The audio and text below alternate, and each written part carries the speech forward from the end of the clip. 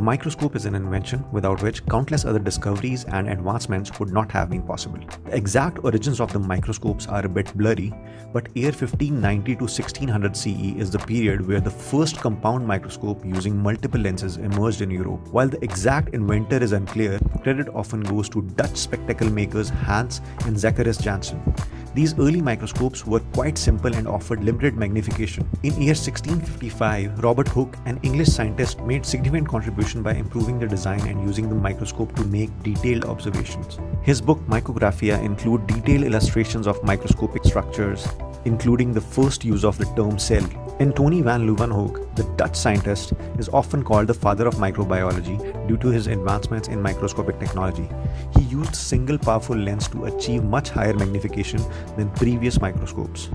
We are giving the trailblazer tag to Hans and Zacharias Janssen to be the first ones to introduce the microscope to the world.